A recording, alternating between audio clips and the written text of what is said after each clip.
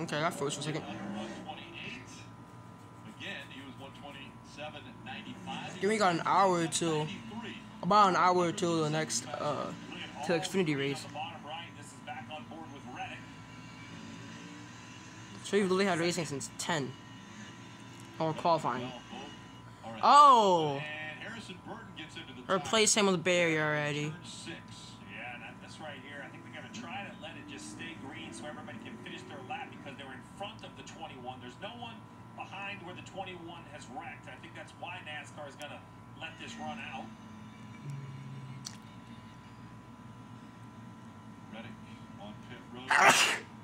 Damn. Hamlin was the big question mark. He is now 5th, so he got, or excuse me, 6th, knocked out of the top 5. So Kyle Busch was just in front. He was 10th. Chris, I'm unable to get it refired at the moment.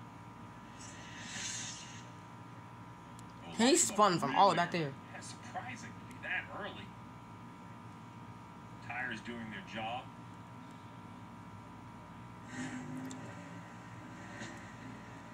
Oof. Yeah.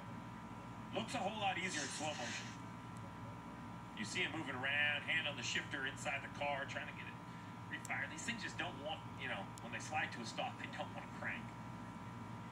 He's got the window net down. Just watching the rears. His left side. Can't tell how bad it is, really. He's pretty square left side. There's a big dent on the side. I'm pretty sure it's a dent. I mean, you know, they're working hard, and that's a shot, right? You driver's side door.